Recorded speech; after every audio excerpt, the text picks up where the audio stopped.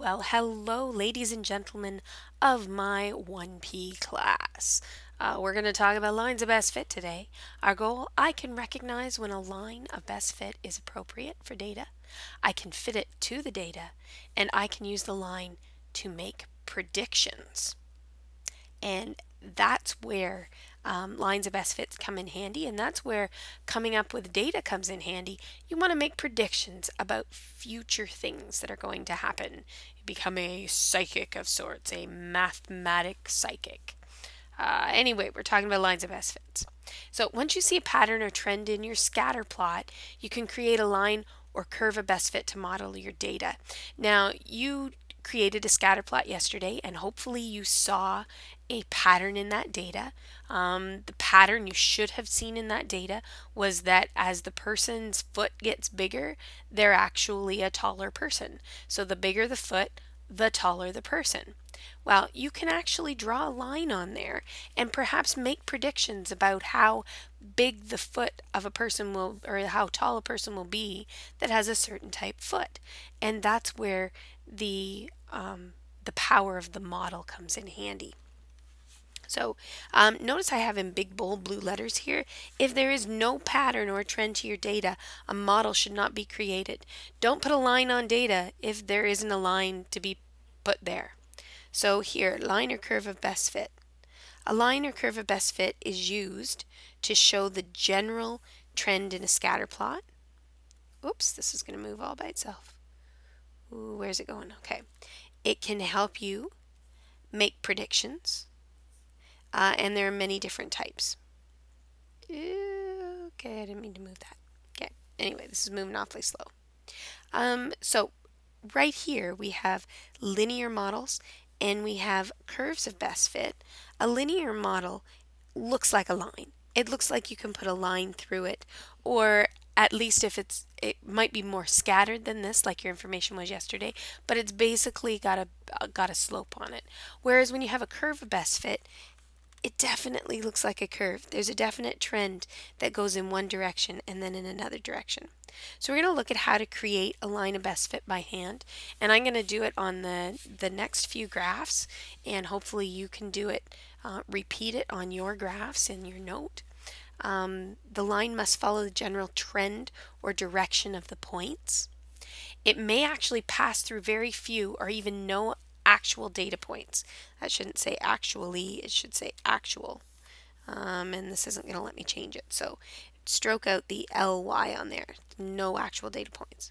And there should be an even split of data points above and below the line. So if we're looking at this line of best fit here, it's generally along the same slope as the data points. It's gone through a few data points, but there are about the same number of data points above the line as there are below. It's not quite. We've got 2 data points above and 3 below, but it's generally an even split. So this is a pretty good line of best fit. So we're going to have a look at the other graphs on here. And does it look like we should put a line of best fit on here? It actually looks like it might be a little bit of a curve. It looks like as we go down it starts to taper off here. So it might be a curve of best fit. Or we can fit a line to it that looks pretty much like it. So we're going to talk about fitting a line of best fit here. So I'm going to take this line and I'm going to try to fit it to the data. Now, some people will do this and say, well, I split the data in half. I've got this number of points above. Well, I've got 4 above and 3 below. Well, if I move it up here, I've got 4 above and 4 below. So, so is that a good line of best fit? Well, no, because it doesn't follow the general trend of the data. It's not along the same slope. So you've got to adjust it and move it around so that it's about the same slope as the data there. Now, some people would say, okay, this is on the same slope as my data. And I would say, yes, it is, but it's all above your data. Remember, we want it to be kind of above, kind of below. So we're going to move that in here and say, okay, it's gone through a few data points. We've got 2 below and we've got 2 above, and it's basically on the same slope. So that is a decent line of best fit. Now we're going to do the same thing over here. This is generally linear. It's definitely not showing a curve. It's generally linear. There's a little bit more stuff going on in here than there is down here or up here, but it's just generally a line, and it's a little bit more scattered. So this is a weaker relationship than this one here, but we've also got more dots, so that makes it a little bit more accurate. So I'm going to take this and try to fit it to the data. And once again, I might do that and say, does this follow the trend? And you should say to me, no, Mrs. Caldwell, that does not follow the trend. It is nowhere near on the same slope as the rest of the data. And I will say, okay, how about this? Does that follow the trend of the data?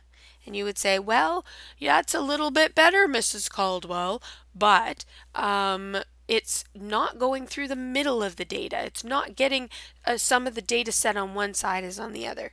So I would pull it down and say, well, how about that? You'd say, oh, Mrs. Caldwell, that is so much better. So generally we have about the same number of dots above as we have below, and it's following the basic slope of the graph, and so that would be a decent line of best fit. Now I could use this and say, and let's have a look at this arm span versus height of 26 students. I could say, what is the arm span of someone who is 150 centimeters tall? Then I would go to 150 centimeters and I go up and it's like, there's no data points for 150 centimeters. It's like, well, no, nobody in the class was 150 centimeters tall. But if I go up here and then go across, it looks like we could predict that there may be 148 centimeters tall if I do that. Okay, so we can make a prediction even though no one in the class actually fit that particular data point. Okay, now we have one more, student earnings. This one there's not a whole lot of information for. It looks roughly linear, and this is earnings versus time worked. So we're going to just put a line of best fit on this data.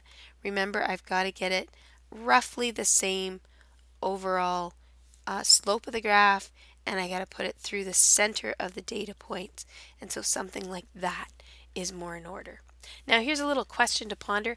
Will everyone draw exactly the same line of best fit? No. Some people might have it off just a tiny bit. Okay, that line of best fit is not the same as this line of best fit. Some people may decide that the steepness of the graph is not quite the same as others. Now, who do we decide is right? Well, we don't really. This is a model, and it's a model that's done sort of roughly. So no one is actually right and no one is actually wrong, as long as it is generally following the data trends with some above and some below the line.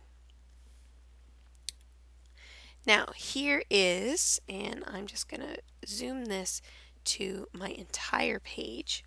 Okay, here is the graph that you guys worked on yesterday, height versus foot length. And so we want to fit a line of best fit on this data. So I'm going to take this, and that, I hope you agree, does not generally follow the trend of the data. So we're going to have to adjust the slope of it a little bit. And we'll go through just kind of like that. Now we've got quite a lot above and quite a lot below, so we'll maybe need to move it over a little bit so that we got a little bit more going on either side. And that actually looks like a pretty good line of best fit. Now notice it doesn't go through very many points. It goes through a couple, okay, but it's not hitting a lot of them. It almost hits this one, comes close to this one, but it generally follows the same slope. Okay. Now, there are a few questions here that I want you to think about, and this is part of your homework too, and I'll be coming around so we can talk to it about it. I want you to describe the trend line from the graph yesterday. So here's the trend line. Now, some of the words you could use to describe the trend line are it slopes up. Okay, it goes up as we move from left to right. Is it steep? Is it not so steep? Is it shallow? That kind of thing. So you want to talk about that kind of thing. Use your line of best fit to estimate how tall you would expect someone to be if their foot measured 30 centimeters. So I want you to try and figure out from here 30 centimeters and try to use your line of best fit. And notice I don't go that far. If if I follow my 30 centimeter line up, it's not hitting the line of best fit, so I may need to extend that up there to be able to actually answer that question. How big would you expect the foot of someone who was 166 centimeters tall? Then I give you a little bit of information on myself there. And then this says use the attached sheet of graph paper to make a scatter plot for height versus arm length. Now you have that data. I gave you that data yesterday when you were plotting this stuff. Now I want you to do it again. So on the next page, you have this graph that you can, oops, it looks like this axis has disappeared. Anyway, you can put your labels on it. You can label the grid. Now remember, you have to have a nice even spacing along here that lets you get all of the numbers in. And then what else are you going to do? Well, then you're going to make 3 questions up, similar to what I did where I said, how tall would someone be if they had a foot length of 23 centimeters or something along those lines. You're going to make up 3 questions.